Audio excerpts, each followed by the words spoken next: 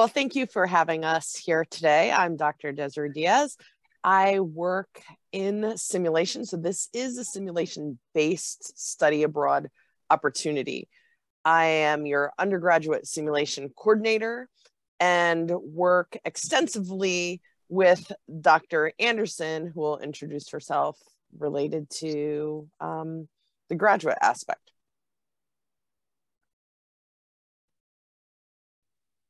So Dr. Anderson and myself are both certified simulation educators advanced, and that's the impetus for this program, to combine an intra-professional perspective of undergraduates, graduates within the simulation environment.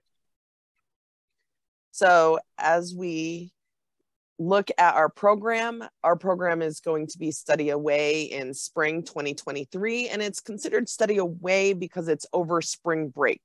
Our travel dates will be tentatively March 10th, Friday, through spring break, Sunday, March 19th.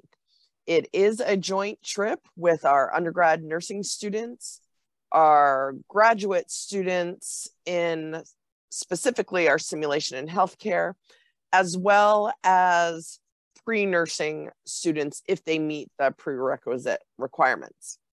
You will learn together in an environment that looks at a global perspective related to simulation and teaching and learning. Our specific learning objectives for the undergraduate course, NSP 4148C, it is a global learning designated course, which means you get this distinction on your transcripts during graduation. Part of that requires you to meet. You will be meeting as a course prior to departure on spring break. So we'll be having a mixed method type of component where we will do some pre-trip planning, but we'll have content prior to going to the Bahamas.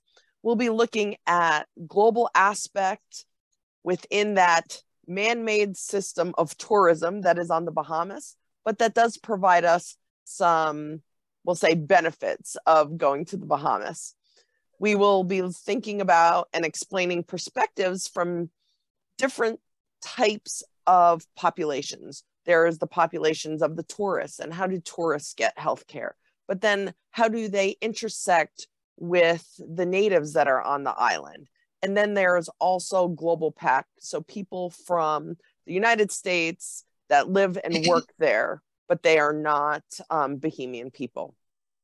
And with that intersect, we'll be working with our UCF grad students, as well as the faculty of the University of Bahamas and the students of the University of Bahamas, creating simulations based on the population of the Bahamian people, as well as tourism. So we'll be working together, understanding both sides of that dyad.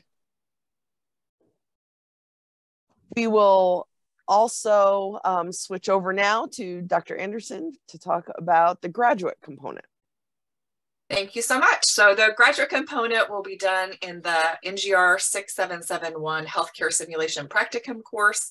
Similar to Dr. Diaz talked about, we will have some learning prior to going to the Bahamas.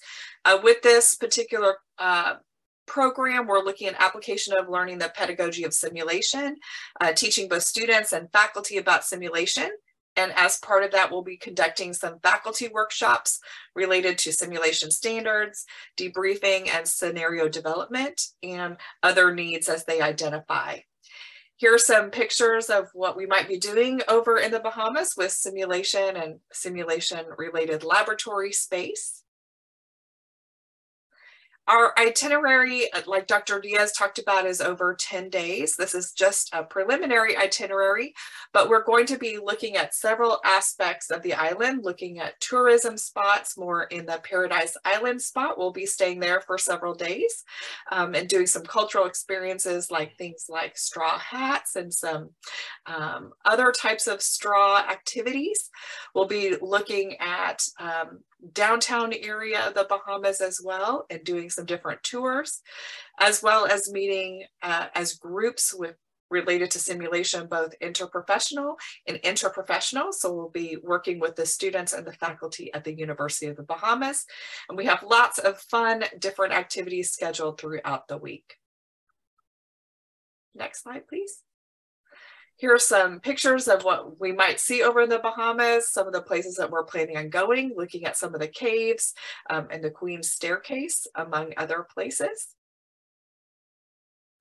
And I love this part of their library, which looks at success isn't just about what you accomplish in your life, it's what you inspire others to do.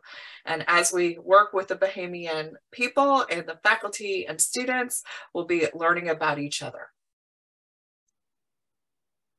So if you are interested and the next steps, the first thing that most likely comes to your thoughts are, well, what is the cost?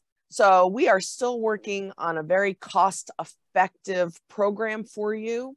The range of the costs will be from $2,000 to $3,500. Most likely that is our max.